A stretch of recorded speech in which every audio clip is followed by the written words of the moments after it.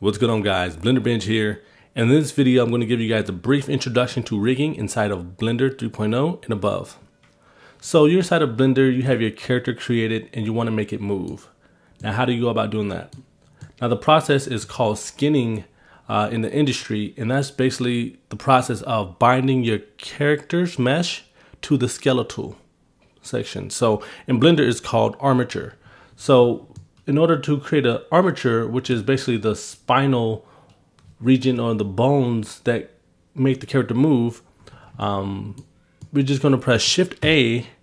First, let's go to the front view. So we're going to press 1 on the number pad on the keyboard, press Shift A, and we're going to go to Armature. And quickly, you see we have this pyramid attached to a couple of spheres. Now, I'm going to change the mode so you can see this a little bit easier. Now, we want this to be the first bone, so we can press S to downscale this, press G, then Z to move this up, and we'll start this somewhere around here, around the navel area and pelvic area, right in the middle. And we need to create bones throughout the entire body where it would move.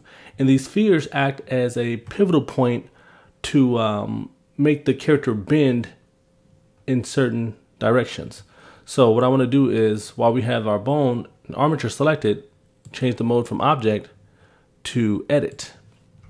And if you select any of these balls here, you can use the move tool to move it around. And I'm going to press Ctrl Z to go back, and I just want to bring this down a bit, and I'll leave one here, and I'll press E to extrude, and I'll press Z to constrain it to the Z axis. And I'll make one about here. So wherever you want your character to bend is where you want the spheres or ball joints to be. And every character is different, so you can have as many as you like. And say if you're doing a snake, it wouldn't be the same as a human. So that's also why doing it this way is easier and more customizable versus just using some type of rigging add-on, you know. So with that being said, let's create a couple more. Press E. Now press Z, and I'll move this here for the neck. I'll press E one more time, press Z, and this is for the head. I'm going to select this one here at the bottom, press E, and I'll just bring it out because I want the leg to be able to move around here, on this upper thigh area. I'll press E once again, I'll bring this down to the knee area, press E once again, and we're going to extrude this out to the ankle where that rotates and moves. And I'll press E once again for the lower foot if we want one there. Now let's press the number 3 to go to the side view, and you see we have to line these up a little bit better. So let's choose the knee, drag this in this way, right in the middle. Grab this ankle joint, put that right there, and we have the foot, which we can leave there. That looks fine. Change the spinal area. Let's go here. Drag this back a little bit to be more in the middle. Grab that throat bone here. We're just going to slide this over. And the head is fine where it is. Now let's go back to the front view by pressing the number 1 on the number pad on the keyboard. And let's get a collarbone going. So from this ball joint here, I just want to press E, extrude, and I'll bring this somewhere around here. And if you want, you could do a collar. It really depends on the character you want and how you want him to move. And this is fine for me. Leave it here. For the shoulder rotation area, press E once again, and we'll bring this down to the elbow. And we'll bring another one out for the wrist. And I'll do another one just for the hand. I'm not going to do fingers, but I'll just leave this here. I'll press number 3 on the keyboard, on the number pad, so we can line this up a bit better, right? So choose that shoulder, press 3. Drag this over to about here. Drag this elbow over here. Grab that wrist and the hand right there in the middle. We can bring that up a little bit higher. Now, one more thing I think I should bring up. Let me actually go back. Let me fix this a little bit. There you go.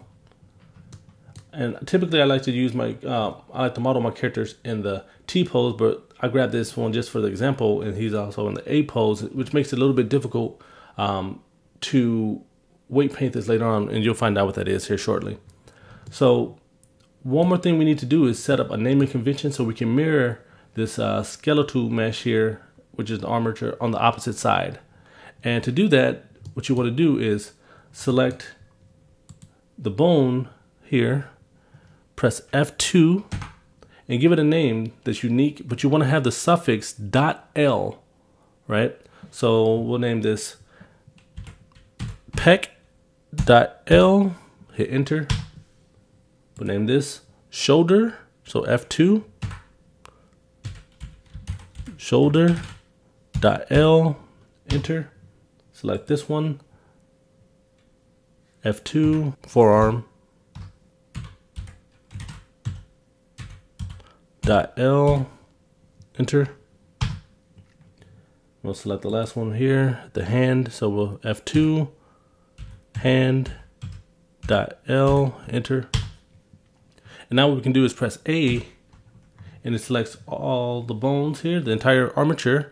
And we want to press F3, and then type in symmetrize. And I already have it here, so I can just select it. And you see now it's mirrored on the opposite edge.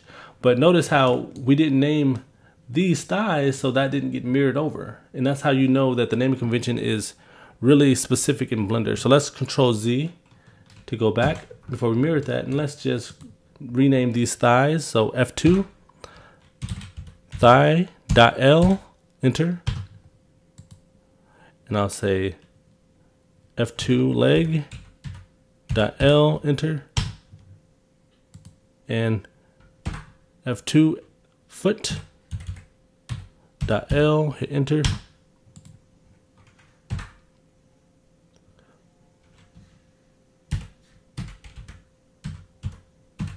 Pelvic.l. And now what we can do is press A, and it selects all the bones here, the entire armature. Let's press F3, symmetrize. There you go. We have the symmetry on both sides. It looks great.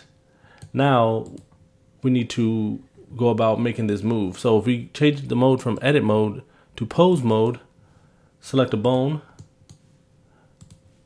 rotate it, nothing happens.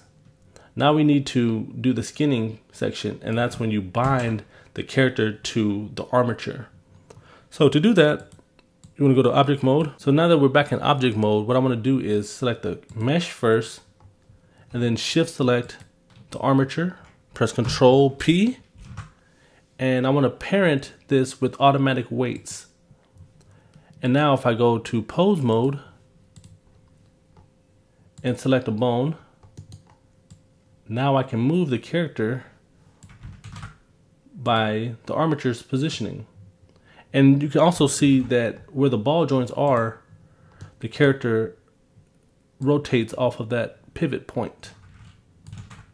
So let's change the mode back to regular, and you can see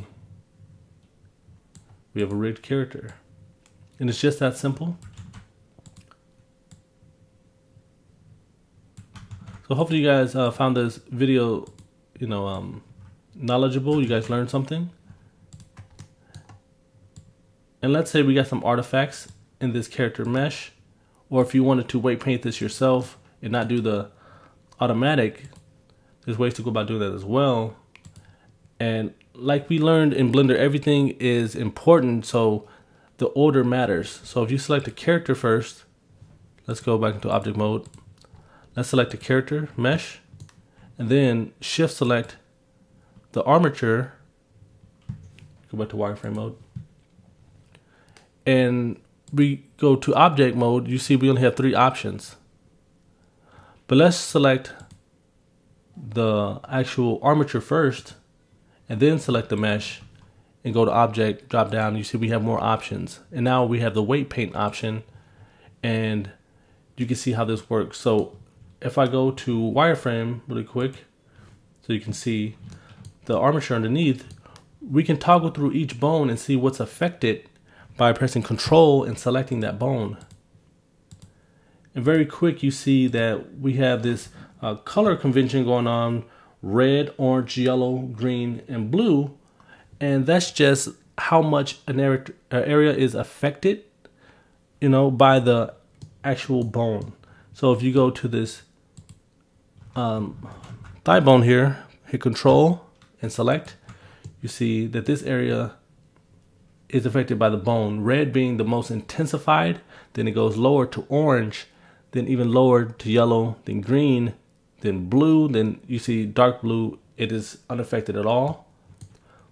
So let's Control select another area like the forearm, and you see what's affected. Now, there's more menus that you can do. If you press N on the keyboard, you can bring up the menu, and you can go to Tools, and here you see the weight here. So red, I told you, is 100%, so it's 1. So if I wanted to paint this area to be affected, we have that.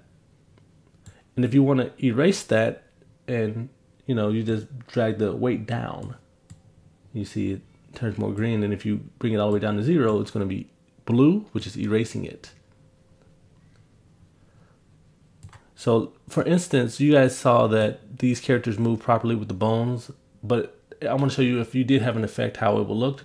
So let's go to weight, and let's change the forearm to affect this torso area. So we have that selected. Let's change the mode from weight back to object mode. I'm going to select the armature, go to pose mode, because that's the only way you can actually animate this is in pose mode. And you saw that I changed the torso to be affected by this arm, and now you see that there's some artifacting going on and some deform issues, because this forearm now controls the torso area. And remember, to fix that, you want to select the armature and then the character, and then go to object mode, and you can go to weight paint. And then we can just bring the weight down to 0. And we can fix these issues.